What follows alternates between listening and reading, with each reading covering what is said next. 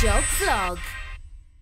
Guys, so there's some news coming out over at Blizzard's Overwatch saying that there's this new digital short Basset Hound, something like that. It looks like it's something to do with Ana. There's some kind of Ana challenge thing, you know, like the Diva Nuka-Cola crap.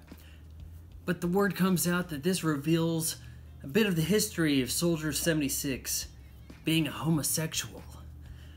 What do I think about that? Well, there's no other way to phrase this other than Soldier 76's gay reaction.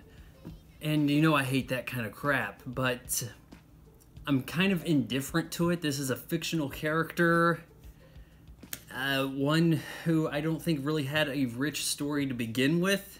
However, I think Blizzard Activision is doing this for shock value to get PR. This was trending on Twitter yesterday, and they knew it would.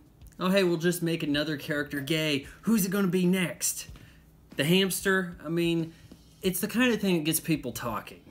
This revisionist history, retconning. Now we have to go back and look at stuff that wasn't really there in the first place. It's not like this character was made with the intention of being homosexual. They just said, what can we do to revive some interest in our dying game? Like, comment, share, follow, subscribe. Vaughan Job Vlog is made possible by your support on Patreon. Patreon.com/VaughanFry.